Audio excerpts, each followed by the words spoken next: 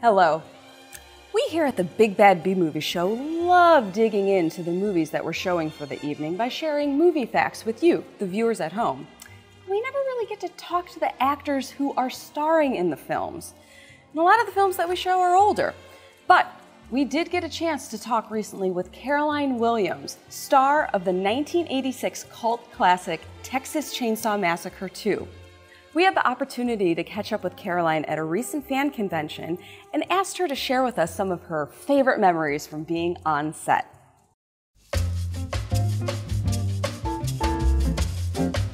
Caroline, it is such a pleasure having you here. I am thrilled to be here. Hello, Big Bad Movie Show fans.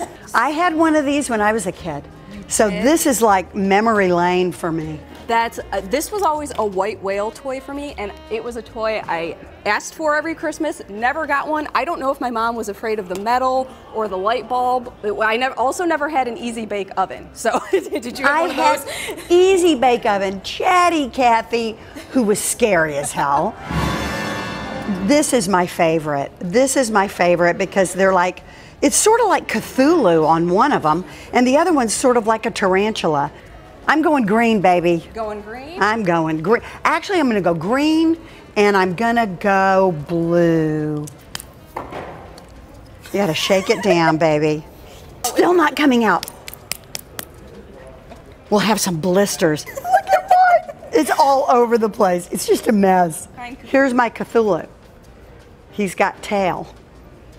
Now, when was the last time you did this? Because I think for me, it was definitely 1992. I used to make these at my friend's house. My mother would not allow it in the house because it was messy. And so we would go to her house because she had 13 brothers and sisters. So it's like, you know, this looks like hell. It just come on, man. This is like bad, but we're going with it. Let's put yours in first. Okay. Yeah, because you want me to fail first. Cthulhu's in the oven.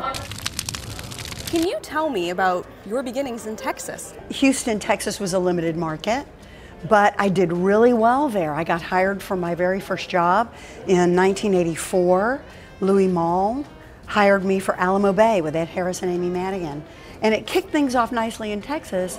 I had actually done some fairly high-profile Hollywood gigs when Toby came to town to cast Texas Chainsaw Massacre 2. I had sort of, in a previous audition, I'd gotten a lot more physical with the role I was reading for because it called for physical action. And I wanted to make a big, you know, bang with these, with the director and producer, and it worked. And I'd gotten hired for a previous job, The Legend of Billie Jean, where I pretended I was in a car wreck. And I turned my chair over and I crawled out from under it, and it was awesome, and I got hired.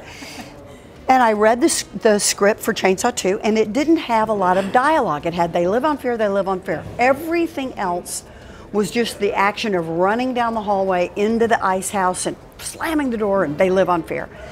And I thought, you know what, I'm gonna play the action. They're looking for somebody who will embrace being an action figure.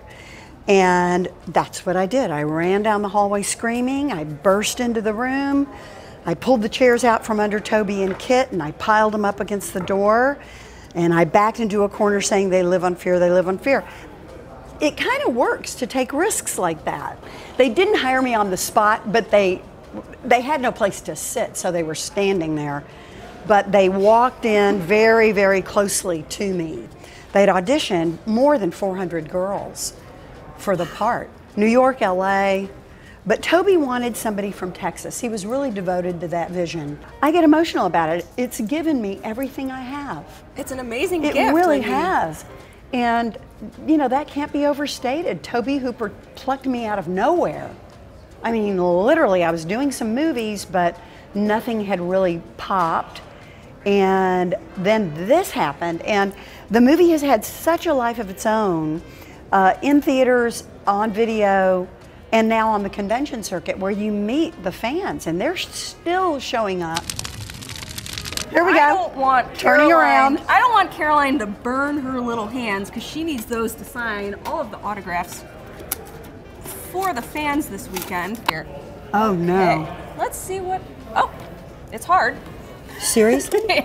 Oh, I think it worked. Oh, Oh, it came out in one piece. That's good. Well, and I we mean, just need to trim it.